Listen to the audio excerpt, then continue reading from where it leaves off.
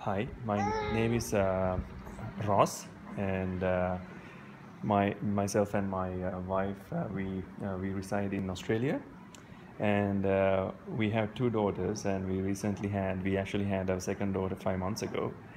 Um, during the pregnancy, she was diagnosed with certain complications, particularly with the brain.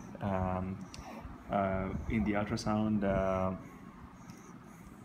the doctors found she has a ventricle and an enlarged ventricle, and also her corpus callosum and vermis are underdeveloped. So the doctors actually came into different conclusions and recommendations. Actually, one recommendation was really harsh, and but regardless, we decided to give birth to our baby girl, and also she had some sort of a kidney complication as well during the pregnancy, and somehow we managed to we managed to keep our faith and confidence, and give birth to our baby girl. And finally, she arrived, and with lots of struggle.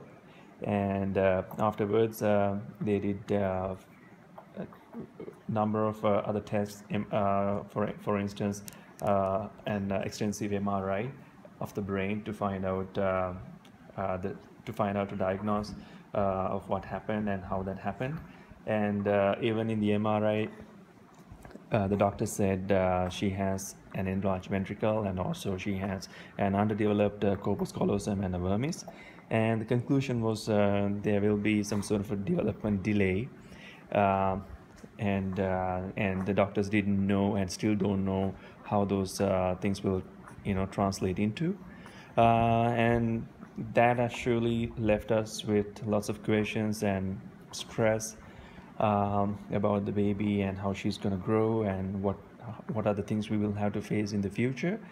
And in the meantime, we were thinking about trying different alternative medications, especially, I mean, since we are from Sri Lanka, we heard lots of different options. While I was doing research, one of my colleagues, actually one of my relatives, recommended homeopathy medication. Homeopathy is actually a very famous